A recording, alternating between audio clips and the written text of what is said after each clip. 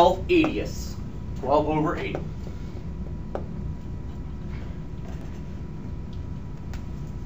All right.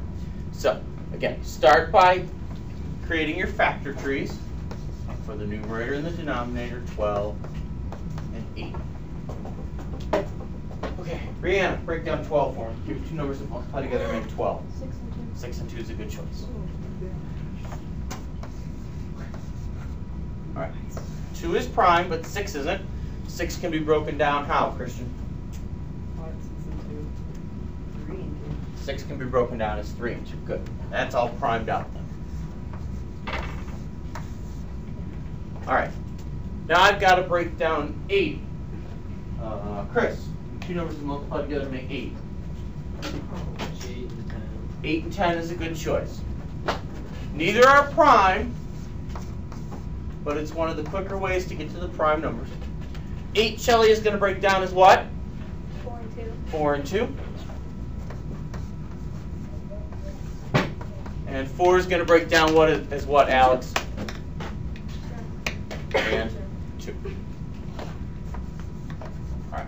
Now I've only primed out the left branch. I've still got to prime the right branch, even though it should be pretty easy.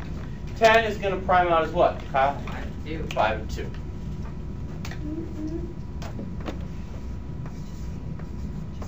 All right.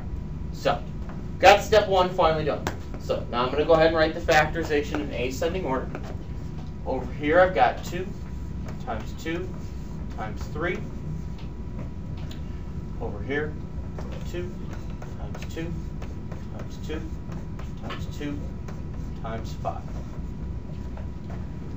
right. Circle the likes. So I've got a set of 2s and another set of 2s. Pick the top or the bottom. Ryan, make the ever difficult decision, pick the top or the bottom. Top, okay. So, I've got a circle 2 and another circle 2. 2 times 2 is 4. 4. So now that I know the greatest common factor, I'm going to divide the numerator and the denominator by 4.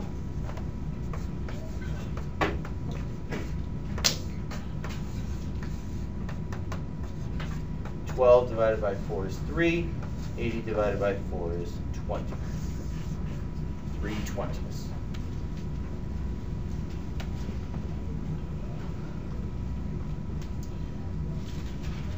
Okay, now, as you can see in example 3 and 4, the directions are the same. They both say reduce. However, the problems look a little bit different. As you can see in these problems, now I've put variables in there. So now we have to take into account how we're going to deal with variables. The steps are a little bit different. Right? As you can see, the first thing says to write out the prime factorization of the numerator and the denominator. Right? So that's where we're going to start. So problem reads 14x cubed over 7x squared y. 14x cubed over 7x squared y. Now, 14, we need a little bit of a factor tree for that, not too difficult. 14 can only break down one way. 14 is going to break down as what, Caitlin? 7 and 2. All right, so that part is 2 times 7. Now, hopefully you remember from back in chapter 4, section 1, when we're doing the prime factorization of variables, we just take them apart. So instead of writing x cubed, I would write x times x times x, 3x. Now, for the bottom, the number in the denominator is 7. 7's already a prime number, so I don't need to make a factor tree for that at all. It's just going to stay 7. But still got to separate the variables. X squared is going to become x times x, and y will just be y. That's your starting point. The next step is easy. Once you've done all that, you're going to divide out the common parts. So if there's a number at the top and it's got a match on the bottom, they cancel each other out.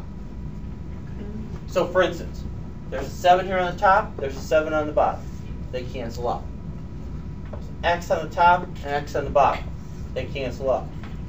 X on the top, X on the bottom. They cancel out. This is 2 times X. Once you've canceled everything out, then you just recombine the things that are left. So in the top, I've got 2 left and X left. That's 2X. On the bottom, I just have Y. So it's just Y. Now you conceivably could use that same method in examples 1 and 2 if you wanted to. Right? You could do the prime factorization, which you have to do anyway, cancel out, recombine. You could do it that way too if you wanted to. Personally, I think that's a little more work, but you do what you want. Alright, so let's try that again over here in example 4. In example 4, I've got 32